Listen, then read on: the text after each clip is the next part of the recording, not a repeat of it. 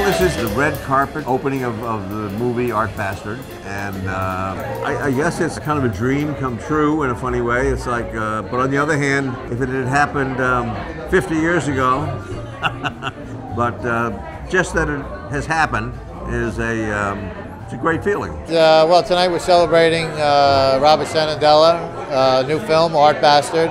It's a piece of history of an artist who's been documenting New York City most of his life. I met Bob in 1990. A friend of mine introduced me to him, and he said, "I think you'll love this guy." And I went into the bar, and he had a print of 2001 on the wall. I bought it for $1,500. Bob and I sat down at the bar for about 2.5 hours after the party was over, and I wound up buying my first painting. So he was a very good salesman, and having this film be on Bob is what really needed to be done on him. So he's documented for history now. Reading transcripts, and finally I went to Chris and I said, "Chris, I've got to meet Bob because I've got to know who he is." So he said, "Sure, come on up to the studio." I went up, we spent 2 hours together, and I knew the film was going to be wonderful.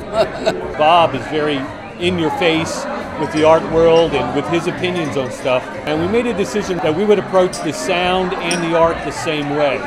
So it wasn't just going to be artwork sitting on a wall. We were actually going to go into the art and have it really in your face.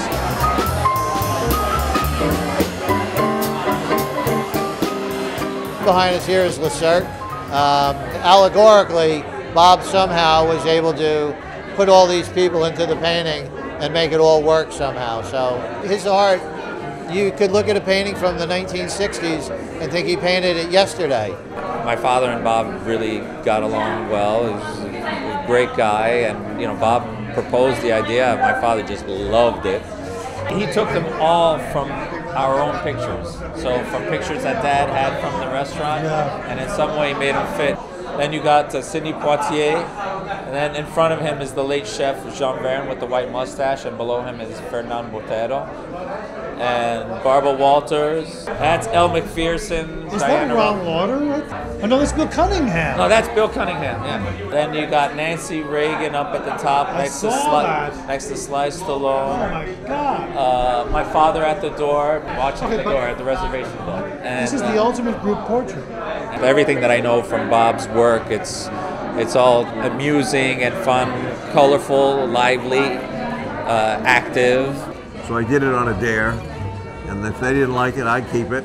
But when he came up to my studio to see it in progress, he ended up buying it. And plus, it's gotten me about a couple hundred meals on the house, and they're very generous that way. They get some of it back. A lot of people come to see themselves.